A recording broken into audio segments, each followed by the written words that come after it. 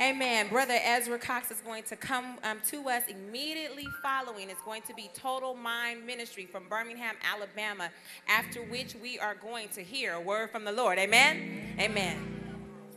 Praise the Lord, everyone. Certainly I give honor to our Bishop Charles Blake, to Evangelist Joyce Rogers, to everyone. I just want to give a brief testimony before my son sang. He truly is a miracle. I had toxemia during the time I was carrying him, and they took me to the emergency room. My blood pressure was so high, they didn't even know how I made it in there. And when I got to the hospital, they induced my labor. They did all of those things. And at that time, when they came down to take me to deliver him, it turned into a scene of an ER movie. It was just complete chaos. They had to scrub my husband up, and they took me in for surgery. And when they took my son out, he was dead for 15 minutes. My husband, Superintendent Cox, was so full of faith, he told them to resuscitate him. And they only did it to appease him. And when they resuscitated my son, he suffered a seizure.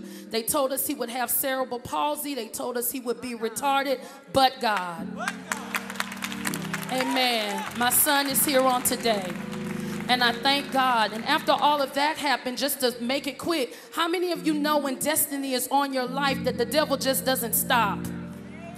Then we got the report that he had lost hearing in his higher tones. He can't hear. If you put him in a sound booth, it will go off. He wears hearing aids. But my son plays the drums, my son sings, and he loves God. And thank you for this opportunity.